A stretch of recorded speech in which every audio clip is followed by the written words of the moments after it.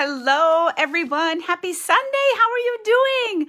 I'm in the same spot, minus the hat, with the wonderful robe on. I hope you have had a great weekend. I just got back from Nebraska and got to see and hug and celebrate our son Caleb's birthday. Just so happens also that a year ago today was when he proposed to his now wife, Lindsay, as well. So they were back for some of her family activities, and we went down for lunch today, and it was just wonderful. So I didn't hop on and talk to you yesterday. I was at a show in Minnesota all day and came home, and then we went right on the road down to Nebraska and got down there really late last night. So it was a blessing to get an extra hour of sleep, right? Comment sleep if you actually got that extra hour of sleep. Hello, thank you for hopping on.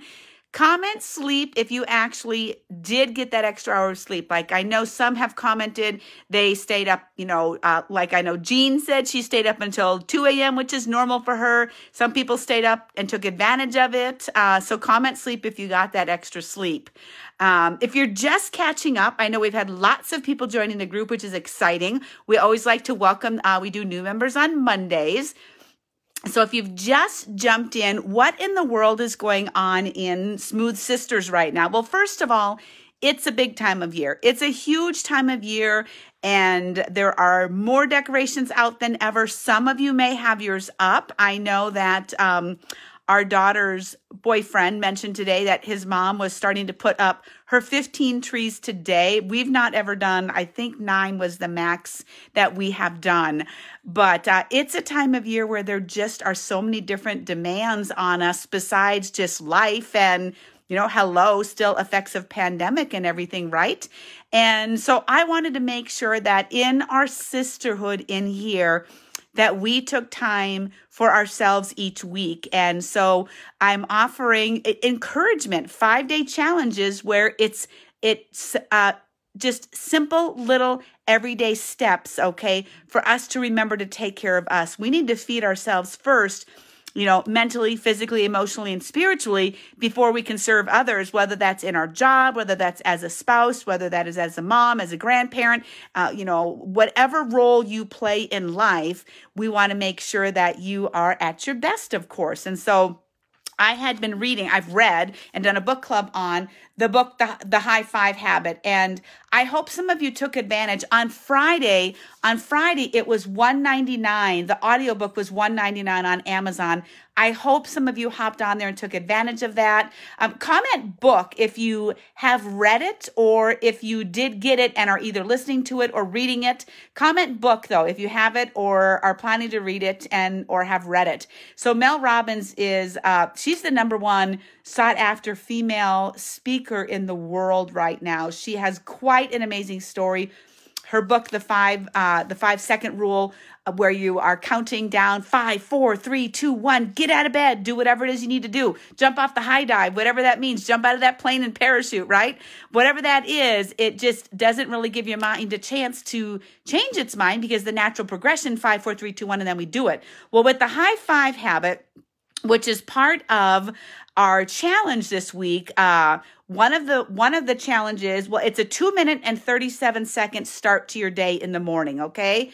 2 minutes and 37 seconds. Go ahead and let me know how many days you've, and this is like no shame, no blame at all, because, like I said, yesterday I was pretty busy with work and travel, so I didn't give it a whole lot of thought, but I have had a personal habit for years. I come in here. This is the office. I sit here. I put my drink down there in the morning. I've got my coffee table right here. The boys are here right now. They're always in here with me, and they're snuggling up with me right now. They're always in here in the morning when we start our day, and my phone doesn't come in here. My phone stays on the nightstand. When I get up tomorrow morning, my alarm will go off at 4:45. I'll go to bar yoga at 5:30. My phone stays face down on my nightstand. I use it as my alarm clock, and in case kids would call an emergency, those are the numbers that will ring. But I get up, I go to bar, I come back, we come in here, and I might be in here until like 9 a.m., just because doing my journaling, my Bible study and stuff, and I don't pick up the phone. So that was one of the steps in the challenge. The 2 minutes and 37 seconds is to not even look at your phone, okay? And then another one that she does talk about in this book is just to calm yourself. Just to calm yourself. Sometimes we wake up and our mind starts running with a big list of what we already need to do. And so she encourages you just to kind of just calm yourself, put your hand on your heart and tell yourself, you know, whatever mantra she suggests, I'm okay, I'm safe, and I'm loved. And it connects with this whole big, all the way up to your brain, the Venus, whatever it's called technically, just really connects and gets you set for the day. Another one that she suggests is just to move your body. So you're just moving your body for just a little bit of time in place. She suggests maybe you could hold a plank, even if you just, you know, step in place, do high knees. One of the things that I do immediately is brushing my teeth. So I could like do a little bit of walking in place while I'm doing that. And then also putting on your exercise clothes. Okay.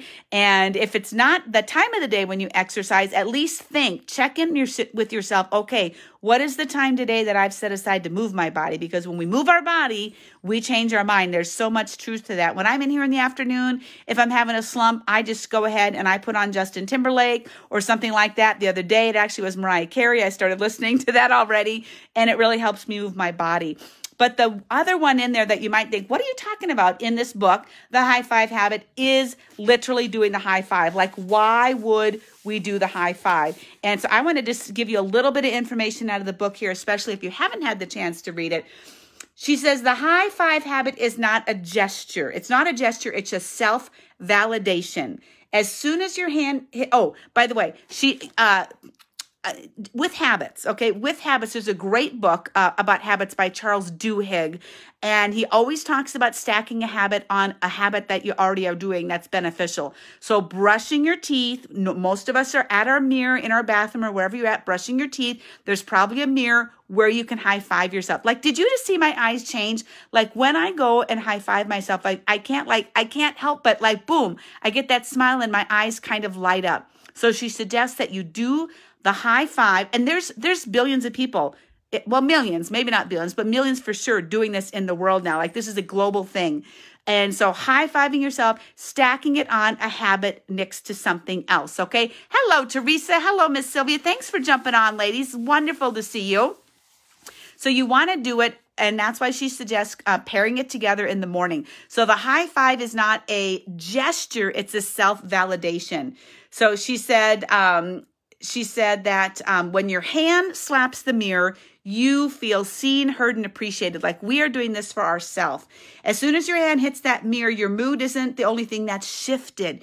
Your perspective gets a shift too. It makes you think about what bigger game you want to play today, okay? Right now, you know, it's kind of like Rocky Balboa, or at the end of The Breakfast Club, there's that scene, okay? Comment club. If you've watched the movie The Breakfast Club, I want you to comment club. There's the scene at the very end where he's cheering and his hand goes up. It would be kind of like that, right? And so she says, stand in front of the mirror. And so remember, we're going to stack this habit. If you haven't done it the last 2 days, we still have 3 more days on this challenge, and then we'll do something else as well. Remember, we start on Fridays. We start our 5-day challenges on Fridays. This month, we're going to do 3 leading up to Black Friday, and they are fabulous Fridays, okay? So stand in front of the mirror. And normally you'd be like looking at yourself, like looking at a zit or looking at a wrinkle or your hair or how tired you still feel. Let's be honest, right? Drop me some hearts. If that's part of what happens for you in the morning, drop me some hearts, okay? And so she says you start focusing on everyone and everything else. We tank emotionally.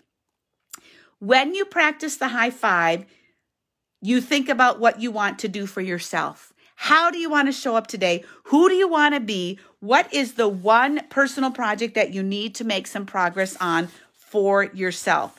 Okay, so it really, really makes a difference. I started reading this book and I wasn't even doing the high five at first. I felt so ridiculous. It felt so silly to me. I'm going to be honest with you. I'm always going to be honest with you. But I can tell you, like I just did a moment ago, like when I come in for the high five, my eyes light up and a smile starts coming on my face. And when I'm stacking positive habits, when I know I'm brushing my teeth, and that's when I need to do the high five, that I'm not looking at anything else I see, think, or feel that is distracting, that is putting a negative tone on that day. You might need to put a sticky note on your mirror. You might take an expo marker. Heck, my makeup lady's in here. You might take a lipstick or a lip gloss or a lip liner and outline your hand on your mirror. Whatever it takes, I want you to try and do it because it does make a difference. And when you do it over several days and weeks at a time, things are going to stack and build up. I did flag another little part in here to share with you, but I think we'll go ahead and talk a little bit more about that tomorrow. So I don't keep you too long this evening, but I hope that you are participating at whatever level works for you. I really, really, really challenge you to not pick up your phone first thing. You know, unless you're on call and you've been paged, okay? Try not to pick up your phone first thing. I dare you to make sure you get yourself high-fived in the mirror in the morning before you even touch that phone. It will definitely make a difference in your life. It absolutely will, okay? So thank you so much for watching. Hi, Sarah. I see you're just hopping on. I'm going to wrap it up now for tonight. Tomorrow, if you've opted in, if you've texted the number at the top in the group here, the 605-309, I think it's like 8945. Look at that. Text the word first to that number. Tomorrow, I found out tonight, all of us stylists, and if you're a stylist, do not share. Okay, do not share in my group here. I will send out the text tomorrow with the first Black Friday, okay, Black November, Pink November, whatever we want to call it, the very first deal that was announced to us tonight. It'll be available at 12:01 a.m. Pacific. That's 2:01 a.m. time here in South Dakota. This girl's going to be asleep because, you know, I have to get up for bar yoga in the morning, okay? So I'll let you know tomorrow.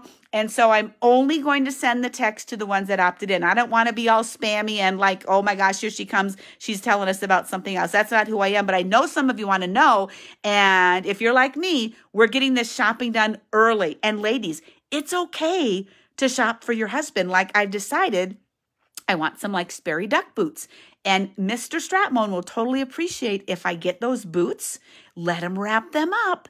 And he knows I'm getting exactly what I want. It works out just perfect. So like the robe, like the slippers, like the new gorgeous cami or the new velour suit. Oh my gosh, I ordered the velour suit and it's coming. Anyway, my point is I'm not going to send out salesy text messages to everybody because this is going to happen every Monday and on Black Friday, Small Business Saturday. And I myself am also going to be offering some personal bundles to you as well. So if you want to make sure you get a hold of those, make sure you have texted the word first. I know several of you have. Sarah, you already have. I know Trisha, you already have, to the number up on the banner if that interests you. If not, keep showing up here. We're going to keep doing our challenges. So we started Saturday morning. Today is only day 2. Find the announcements in the group here and take a look at the slides from the author of this book that we're talking about this month. And I dare you all to high-five yourself before you even touch your phone tomorrow. Thanks so much for listening, ladies. Love to you all. Bye-bye.